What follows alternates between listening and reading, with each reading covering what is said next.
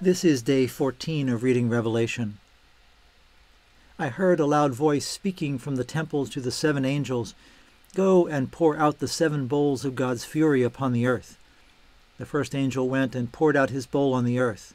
Festering and ugly sores broke out on those who had the mark of the beast or worshipped its image.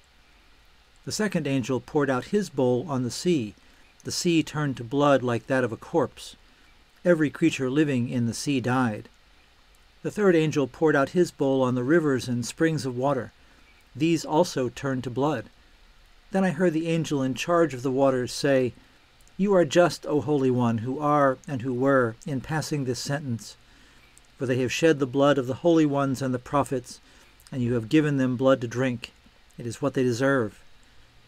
Then I heard the altar cry out, "Yes, Lord God Almighty, your judgments are true and just." The fourth angel poured out his bowl on the sun. It was given the power to burn people with fire. People were burned by the scorching heat and blasphemed the name of God who had power over these plagues, but they did not repent or give him glory. The fifth angel poured out his bowl on the throne of the beast. Its kingdom was plunged into darkness, and people bit their tongues in pain and blasphemed the God of heaven because of their pains and sores, but they did not repent of their works. The sixth angel emptied his bowl on the great river Euphrates. Its water was dried up to prepare the way for the kings of the east. I saw 3 unclean spirits like frogs come from the mouth of the dragon, from the mouth of the beast, and from the mouth of the false prophet. These were demonic spirits who performed signs. They went out to the kings of the whole world to assemble them for the battle on the great day of the Lord God Almighty. "Behold, I am coming like a thief. Blessed is the one who watches and keeps his clothes ready, so that he may not go naked and people see him exposed." They then assembled the kings in the place that is called Armageddon in Hebrew. The 7th angel poured out his bowl into the air. A loud voice came out of the temple from the throne saying, "It is done." Then there were lightning flashes, rumblings, and peals of thunder, and a great earthquake. It was such a violent earthquake that there has never been one like it since the human race began on earth. The great city was split into 3 parts, and the Gentile cities fell. But God remembered great Babylon, giving it the cup filled with the wine of his fury and wrath. Every island fled, and mountains disappeared. Large hailstones like huge weights came down from the sky on people, and they blasphemed God for the plague of hail, because this plague was so severe.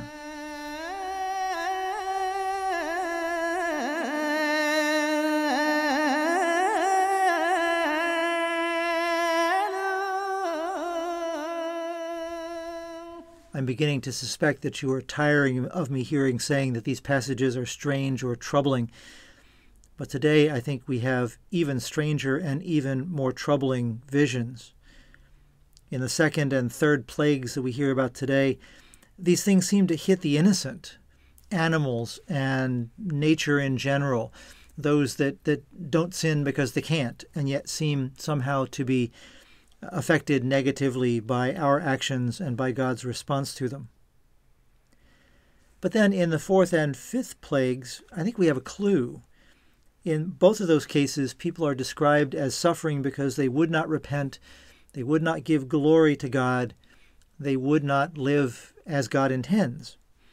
That seems to open a door for you and for me, that in fact there is a way to avoid some of these struggles and hardships of life, and that is by living righteous lives as best we can, by giving glory to God for all that we have and all that we are, for remembering that everything we have is a gift from God, and so whatever may happen to it, however we may dispose of it, whatever it may mean to us at any particular time, and how that may change, is a reflection of the gratitude we should be feeling to God for all that we have been given. Interestingly, this passage has the only mention of Armageddon. This is an image that, again, has been used again and again in art and by other authors down through the centuries to describe some sort of battle that happens between good and evil, or between one religion and another, or one empire and another. Interestingly, if you go back and read it or go back and listen, there is no actual battle scene. All we hear is that the kings of the earth are supposed to be summoned to this place where a battle may or may not take place. So a lot has been read into this that isn't actually in the text. And then, most importantly, for my purposes today at least, Babylon reappears. This is a hint before chapters 17 and 18, which are kind of the heart of the message of economic critique that the writer of Revelation is making about the world that he sees around him. But before that, there are some symbolic meanings here I think we should think about and have in mind as we go on in the text. There's a mention of water and damage to nature in this passage. Water plainly is a necessity for life. Water is something that we all need, and that those who lived in dry places in deserts would certainly have recognized as being a critical necessity. So when we're thinking about this idea that rivers turn to blood and oceans likewise and everything in them is killed, I don't know that that's necessarily the literal meaning that the writer even intended for us to see. Plainly, I think there is something in this about the power of God over everything, that there is nowhere that is beyond the reach of God's power. There is nothing, there is no situation so desperate, there is no life so desperate that God cannot transform it. Also, I think this is a reminder to us that we may have undue confidence in the things that we think of as being permanent. If the ocean can turn to blood and all the life in it can be killed, that's something that ought to make us stop and wonder, well, did we think that could never happen? And if something on that scale can happen, what might happen with things closer to home that we also think of as being unshakable, as being constants in our lives? How might the plan and power of God transform even those things that we feel are the ground that is firm under our own feet? As I said, with the unrepentant, we plainly should keep in mind that God desires that we live. God does not desire the death of sinners, as it says in Rite One, but rather that we should live. And so, through all of these images, through all of the death and destruction that comes in Revelation, we should remember that it is always God's desire that we should turn again and live.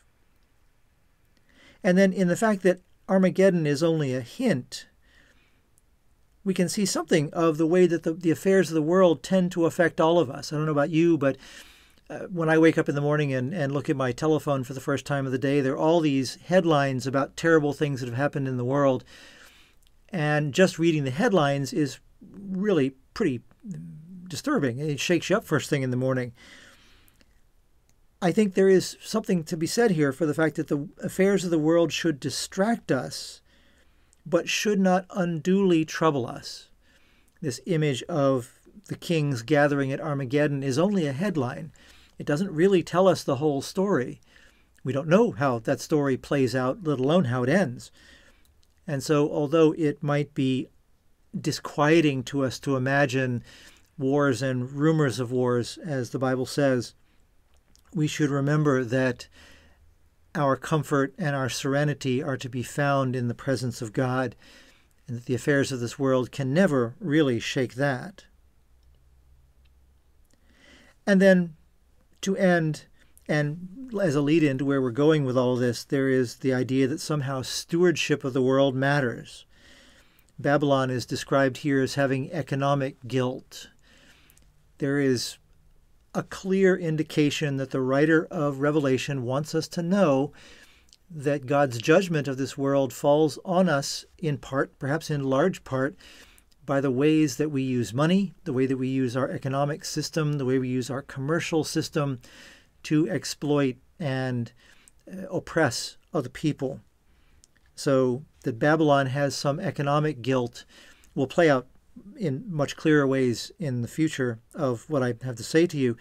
But for now, and in this season, it's worth bearing in mind that Our stewardship of the world, our stewardship of our own resources is intended to have consequences and will be judged by God as much as any of our other actions, any of our other choices.